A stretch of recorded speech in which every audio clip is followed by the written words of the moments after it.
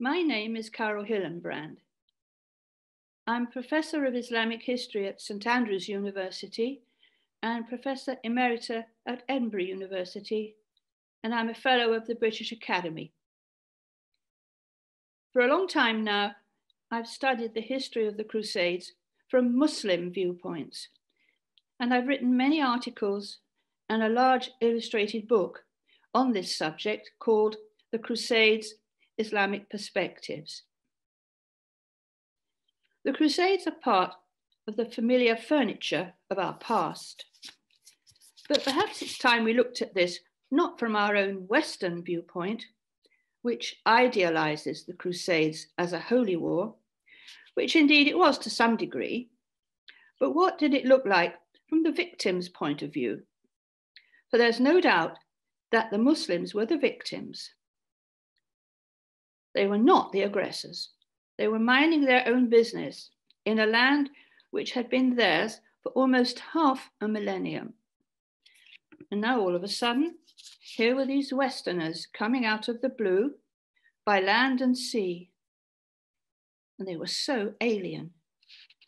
They had red or blonde hair and blue eyes. They stood out like a sore thumb. They dressed outlandishly. Their armor and their horses were nothing like their local equivalents. And they spoke strange languages, which nobody could understand. It was as if they were men from Mars. They were nothing like the Christians, with whom the Muslims had lived peacefully ever since the Arabs came like a whirlwind out of the desert, preaching their new faith of Islam in the early 7th century. And let's not kid ourselves.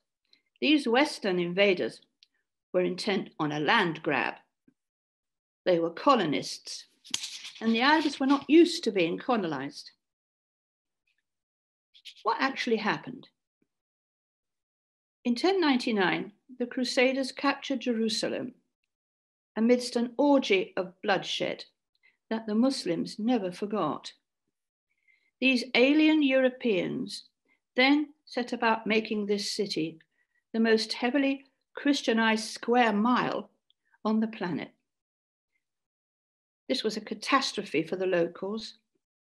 They were horrified to see Islamic sacred space polluted, as their most venerated places of worship, the Dome of the Rock and the Aqsa Mosque, were taken over for Christian services.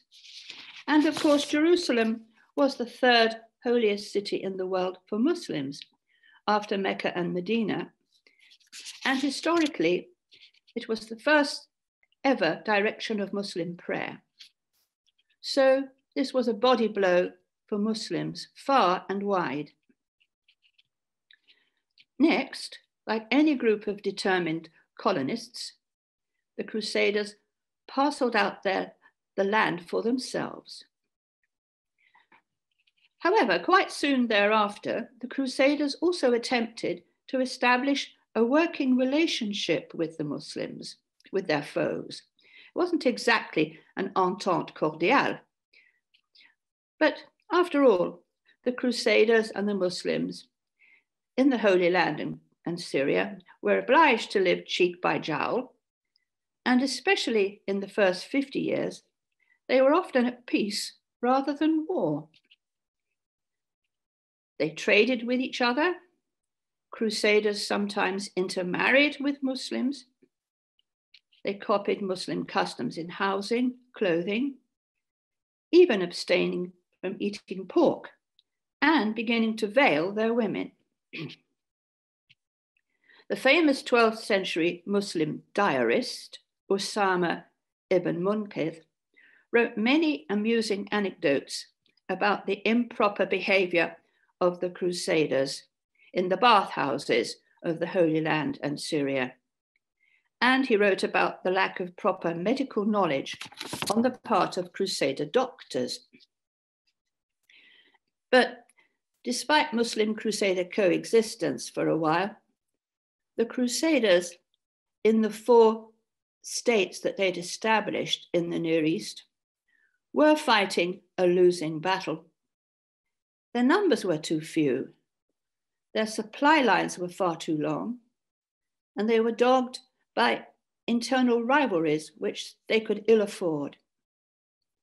Above all, the Muslims began to get organized and to recharge a key aspect of their religious ideology, namely spiritual and corporate jihad. That inspired them. Under its banner, they united, and in 1187, Saladin took back Jerusalem amidst universal Muslim rejoicing.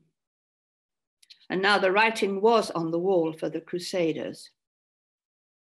The 13th century saw them steadily driven out of their strongholds, and it was only a matter of time before their last lonely outpost in the Near East, the Mediterranean port of Acre, fell in 1291. So much for the events themselves. What about their legacy? Why on earth should we be interested in these distant battles in our own century? There are some strange aspects to the phenomenon of the Crusades. For a start, how is it that Saladin, a minor warlord operating on the narrow canvas of Syria, Egypt, and the Holy Land in the 12th century, should be regarded outside the Islamic world as the best known Muslim after the Prophet Muhammad? What about the legacy of the Crusades, both in Europe and also in the Muslim world in modern times? The evolution of the Saladin legend in Europe is a remarkable story. His glowing reputation there is all the more noteworthy since he was certainly the most feared opponent of the Crusaders.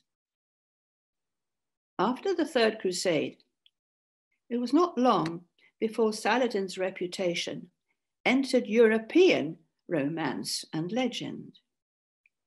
Within a single generation, he is depicted in 13th century European texts as a magnanimous and noble leader, a pivotal figure, a paradigm of chivalry. This tradition continued right through the later Middle Ages into modern times.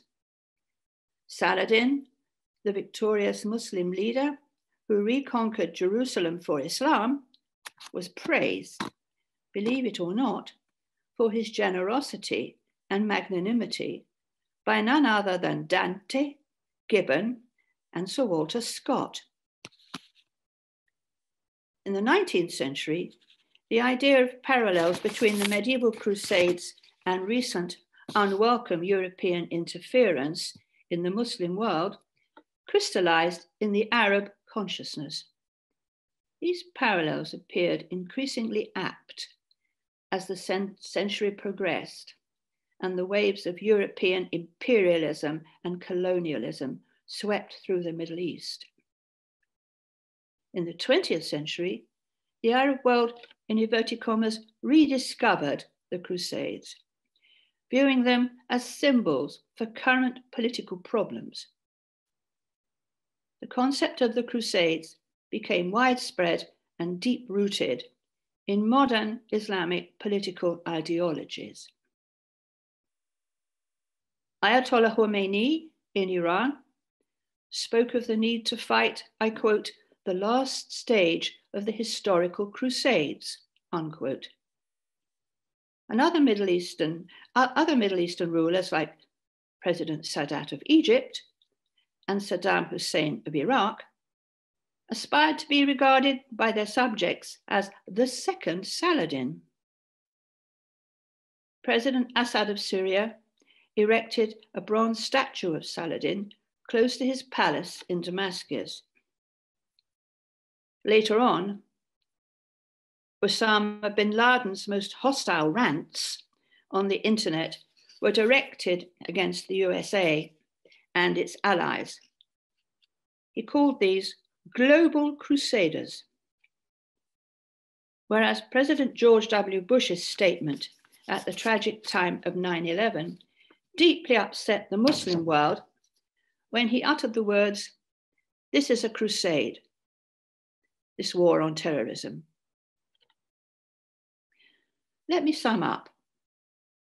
While the word crusade is still bandied about today, with little heed to the historical context in which it first appeared, it is abundantly clear at both a scholarly and more popular level that there's now a continuing and genuine interest in discovering more about the phenomenon of the Crusades in the Middle Ages and its legacy over the centuries. May I stress here once again that it is fortunate that in recent years there has been more careful attention paid by Muslims and non-Muslims to Islamic perspectives on the Crusades. Thank you.